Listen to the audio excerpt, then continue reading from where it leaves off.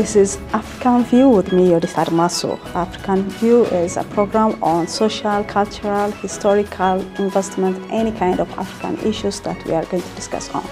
To discuss with me on African Continental Free Trade Area, I have here with me Mr. Milion Hafte, Senior Expert on Trade in Services with the African Continental Free Trade Area Support Unit and Interim Secretariat with the African Union Commission. Thank you for coming. Thank you for having me. Okay, let's start with the basic, the fundamentals, and what is African Continental Free Trade Area and what does your department do when it gives support? What kind of support do you provide for the African Continental Free Trade? If I go straight to your question, I think it's better if I say something about the department, then we can say something about the African Continental Free Trade Area. So the Trade and Industry Department at the African Union Commission is one of the many departments there. So basically the mandate for this department is to coordinate the economic and trade issues and aspects of African countries. So it could be to have African policies that will, bring about a positive change in the economies and trades of African countries. If I put it that way, I think it can capture many of those things. So within that structure, within that mandate, the African Continental Free Trade Area would be one of the items. Of course, there are other activities like industrialization, commodity strategy, and lately, of course, issues like e-commerce, so on and so forth. It's still within that department's mandate. So African Continental Free Trade Area would be perhaps not only for the department, even for the Commission itself, it's one of the flagship projects. So for that, as a department, it coordinates the meetings, the negotiations of these 55 countries. Perhaps, you can develop working papers, you can manage the negotiations, so on and so forth. So it serves as basically a secretariat of all these negotiations. Yeah, so basically what you do is you provide technical assistance to facilitate the smooth implementation of the African Continental Free Trade Area. Yes, for the negotiations. Basically, of course, they are the members who will be running the show, but it's still at theoretical level. Yes. Yeah. So let's talk about the African Continental Free Trade Area. What is its significance going to be? Basically, it's aimed at bringing Africans together in trade and development, to develop together. So how is it going to turn out? What are the steps being taken? Yes, perhaps, it's more than the theoretical aspect, because now we have seen so many achievements already on the ground.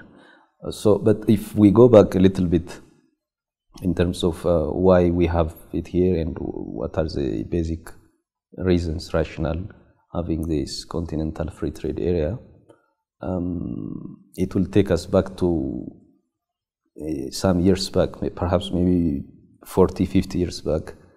Of course, the African countries, when they established Organization for African Union, that was with reason, so many reasons, of course, but political aspect was at the forefront.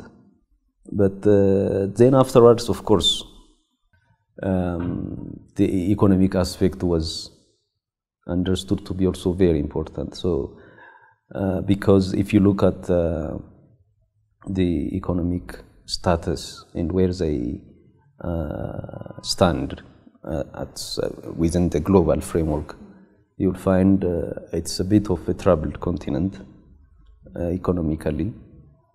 Even if you have all the resources, all the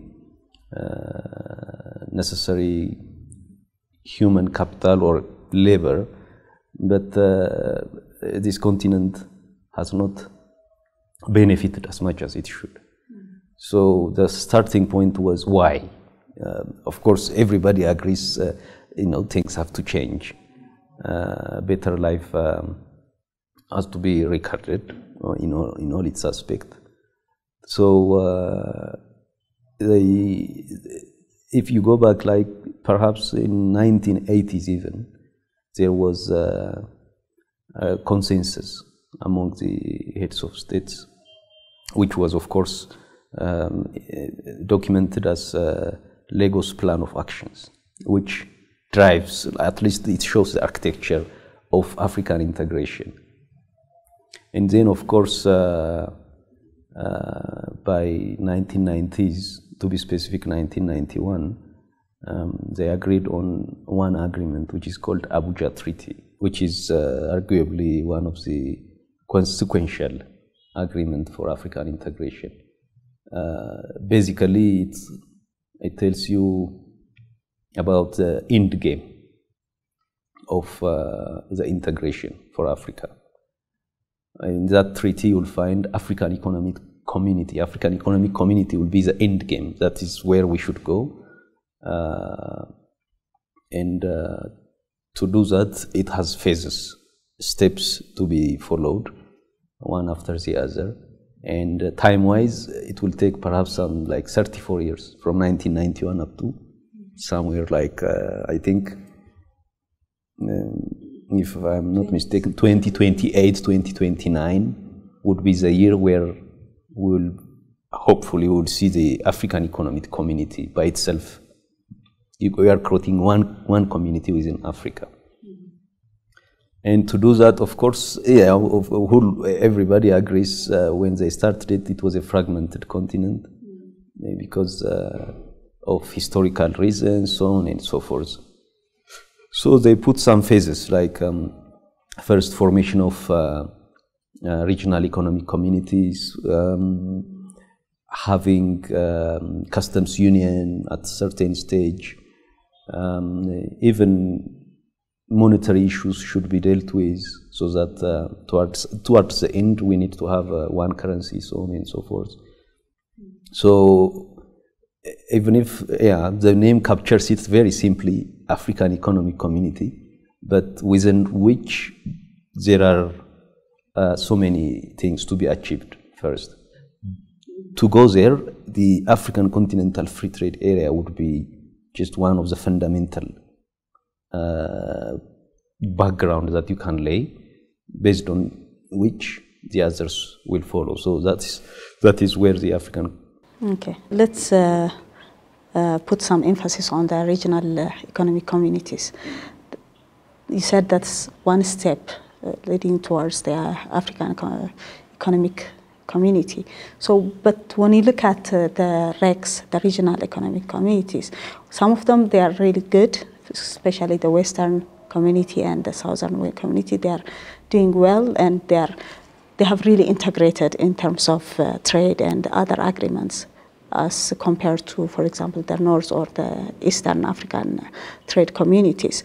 So have you learned any lessons from that? Have taken any lessons in order to move forward, and how you are going to make these regional communities that were not that much successful moving forward, share experiences and integrate them to work towards the free trade area that you are talking about? Absolutely. I mean, these regional economic communities, they are, to put the exact phrasing, would be the building blocks of the continental issues. It's not only for trade, but all other development or political or humanitarian issues. RECs would be a stepping stone towards developing one continental agenda. And of course, like I said earlier, these RECs, the regional economic communities or organizations, are within that phase of the forming the African Economic Community. So first, of course, they will be formed here and there, or strengthening them if they exist already.